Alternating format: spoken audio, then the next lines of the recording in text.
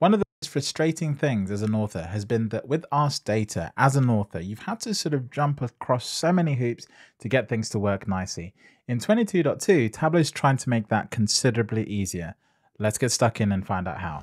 Okay, so we're here in desktop. We're going to go vanilla and connect to a data source right from the get-go. I'm going to go ahead and select this Tableau server. This should really say Tableau server, Tableau cloud, but in my case, I'm already logged into my Tableau cloud instance, and you can see that I've got a data source. Now, this top one here, I know for a fact already has an Ask Data lens, and I'm going to start with that to show you the capability. Then we'll create a lens here in desktop. Let's go ahead and click on that, and when we do, you can see it's got a data quality warning to let me know that this is actually deprecated, but we're going to go ahead and connect to it anyway. So let's go ahead and connect to it. Let's just hit connect.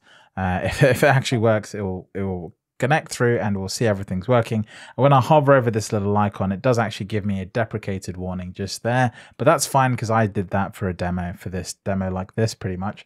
But here we are. Now, what I need to do is very quickly build a dashboard, build something just to show you this working. So let me go ahead, put profit, quantity. Let's go ahead and put product name on detail, and we'll get a nice scatter plot that allows us to see something very, very quickly. Let's see if we can put profit ratio on color. That is almost the standard speed build challenge, as it were. So let's go ahead, put that in the dashboard. Let's put sheet 2 over there. And there we go. We've got a very simple dashboard.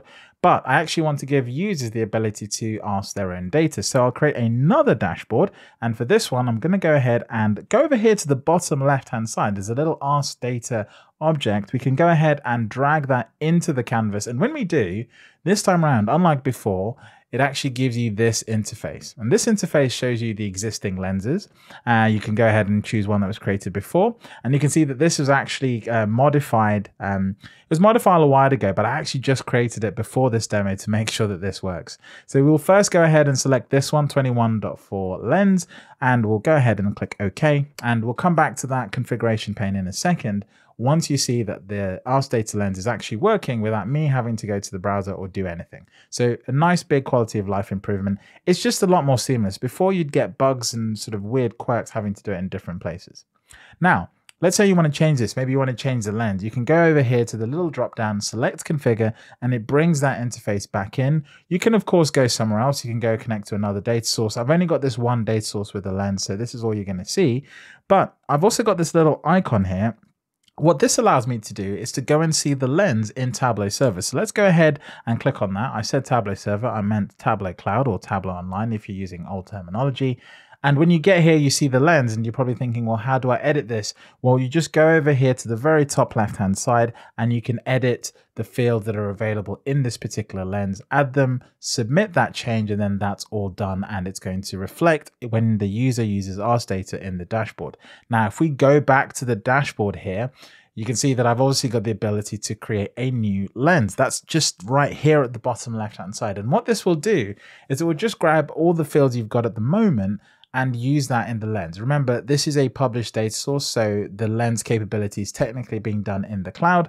And because desktop is essentially sending this request up, it's essentially the same as doing the request over in the Tableau cloud. So now when you do that, you saw very briefly that it created a new lens, and then it drops you right back into the Ask Data experience as you'd expect once that gets going. It can sort of take a while because it's just working through the browser, but when it gets going, it loads up absolutely fine and you're pretty much good to go. If you want to configure that again, go over to the configure tab and you can go ahead and select that particular source, go over to the browser, and you're pretty much good to go. So everything is sort of nicely contained inside a desktop. You can make changes, you can save these changes. It's all going to be absolutely fantastic.